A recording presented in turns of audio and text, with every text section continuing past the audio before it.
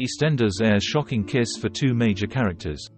EastEnders has aired a shocking kiss for Stacey Slater and Jack Branning. The romantic clinch could have huge implications since Stacey and Jack have more than a decade of history, on top of their current entanglements as grandparents to Ricky and Lily's daughter Charlie. EastEnders cast member Scott Maslin has confirmed that the shocking kiss won't simply be a one-off for Jack and Stacey. "There's genuinely got to be some feelings there because you don't do things like that without there being feelings," he said. "All roads point towards this as well. So there's been a lot of tension, a lot of stress, a lot of contributing factors that have led to this point and miscommunications. Reading between the lines and thinking something is something when it isn't, and it gets to the point where you know what hits the fan. Is it expected? Is it something that was going to happen in Jack's eyes? Definitely not, but that's EastEnders."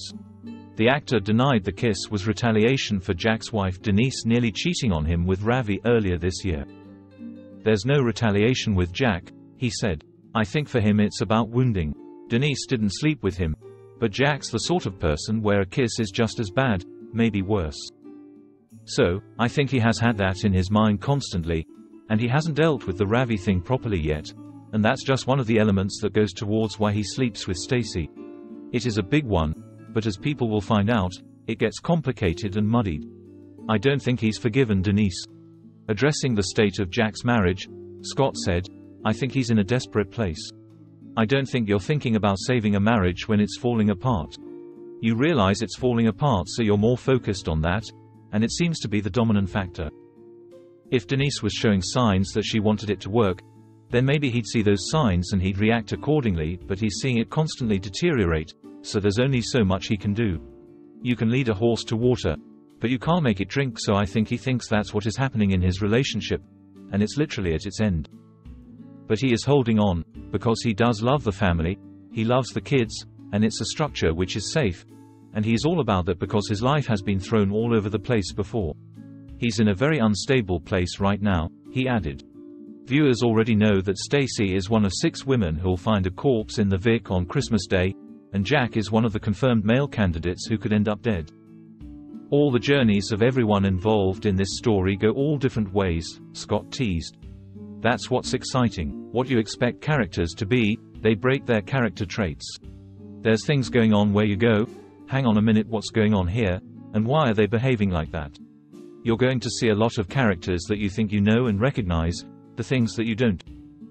The complexities of the storyline brings out traits in the characters that aren't common to the audience.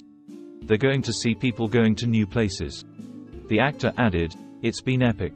I've been here 16 years, and I don't remember being as busy, as in it's a really busy story. Christmas is the perfect time to do big, sensational stories, and this is definitely that. It goes everywhere and people aren't going to be able to work it out. Most of the actors can't work it out. It's very exciting times." Jack and Stacey have recently grown close as Jack faced a strain in his marriage with Denise Fox, leading to Stacey asking for the Walford PD detectives' help with finding her missing friend Eve Unwin. In Thursday's episode, Stacey was worried that her stalker Theo may have had something to do with Eve's disappearance after he sent her a Christmas card. Stacey tried to speak with police about her fears, though she later relayed to Suki Kaur Panesar that the Walford PD said there was nothing they could do to help. A furious Stacey left Theo a threatening voicemail message, warning she wouldn't hesitate to strike back if he'd been the one behind Eve's disappearance. In reality, Theo actually has nothing to do with Eve's sudden departure. She was forced to go on the run by Ravi Gulati to avoid his father Nish Panis's order for her to be killed.